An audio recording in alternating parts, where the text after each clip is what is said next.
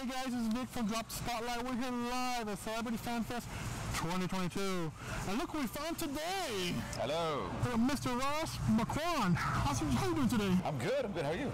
Pretty good, pretty good. I have to say before I start the questions, just watching you interact with all fans here that are coming to see you is just amazing. Thank you. You just, with a lightsaber going around with the young children out here, it's just... Yeah.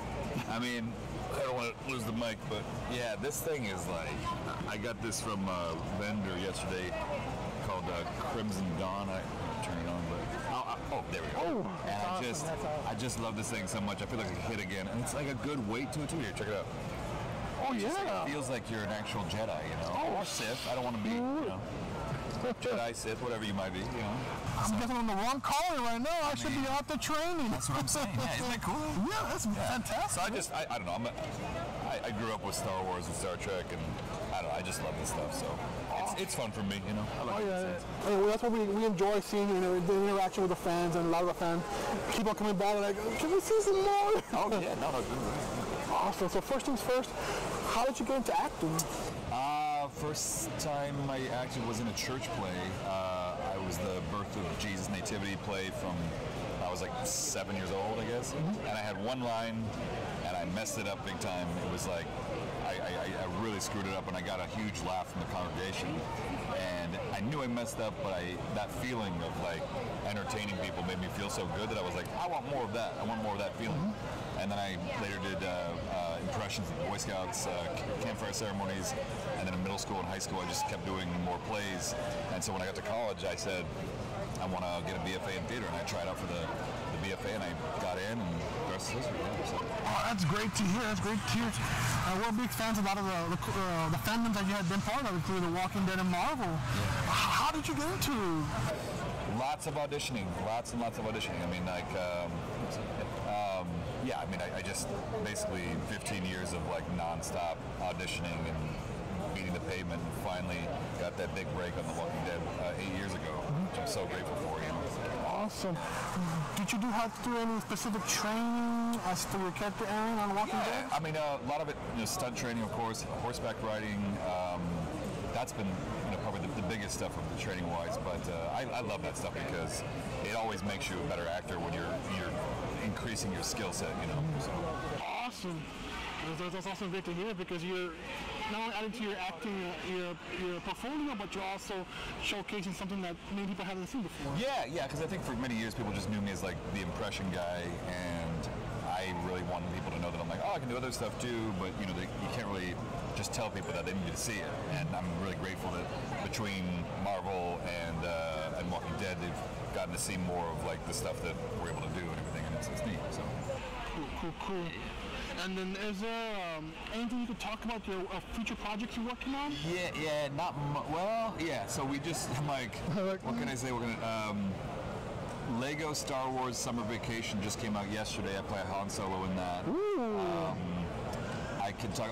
We just finished recording season 2 of Invincible, which if you haven't seen it, you need to watch Invincible. It's amazing.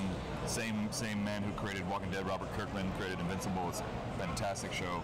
I always say it's like a more twisted, animated version of The Boys. So check it out. And we're about to start recording season 3 of that very soon.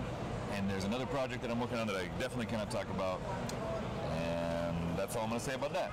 It's all good, all good. I want to get shot. Yeah. I'm looking out. And last question, where can our fans find you on social media to keep up with you? Oh, just my name, ROSSMARQUAND across all socials. I jumped on that years ago when a friend told me I should do that, and I was like, I'll never use Twitter, and I was like, no, I'm glad that you told me to do that, because I totally use Twitter now. So yeah, that's just my name. That was great to hear. And I know one more thing, I was talking to the people behind me, and they had a story that you had talked about when you met a famous person that did Gomez, that had talked... Grimace? Gomez from... oh, yes.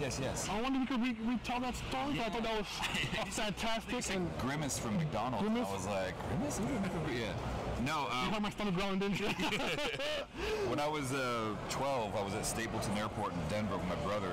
We were flying out to Chicago to visit my grandma for Christmas, and we saw John Astin, who played the original Gomez in the Addams Family, and I looked at my brother, I was like, I'm pretty sure that's Gomez, you know, and he's like, no way. I'm like, yeah. And I was 12, so before cell phones or anything, and we just bolted down the pathway, and I caught up to him, and I was like, Mr. Aston, are you Mr. Aston? He's like, yes. And I'm like, I'm sorry, I didn't mean to bother you. I really want to be an actress, and like, I don't know, I just want to be an actor. He says, I bet you will someday. And he sounded kind of like the Frosted Flakes, Tony the Tiger guy. And I was just so, like, it was such a moment that, like, stuck with me, that I'll never forget that. Like, his just, like, positive attitude about it, and him just saying, I bet you will be an actor someday, like, it stuck with me. And I'm really glad I met him, because I feel like it changed my life in a lot of ways, you know, so. Awesome, that's good to hear. And when I heard that story, I was like, you know what, this is what's going on today, in this past few days, you've been here at Celeb Fan Fest and all other conventions where you're changing lives, you're seeing people are seeing you and meeting you, and you know what the future might bring to you. I don't know about that, but I hope we were chatting, she's an up-and-coming actor herself, and we were chatting yesterday about, you know, things to do to make yourself stand up from the crowd, and also just like not taking things personally. I told like rejection's 95% of the job, and as long as you're not taking that personally, you'll do fine. It's just a numbers game, you know. Just stats. You got to like keep doing it over and over again, and eventually you'll get there. So, yeah. And the memories that we remember about. Yeah. Like Ross told me that, and I'm gonna do it. Oh yeah, I hope so. We'll see. Yeah. But thank you again for taking the time to talk to us, guys. When you're at the Comic-Con circuit, be sure to check out Ross. He's amazing. He's fun. He's interactive, and you guys are gonna have some fun, guys. I got a lightsaber. You got a lightsaber too. Yeah. All right, guys. This is Vic for Drop Spotlight. We'll see you at the cons.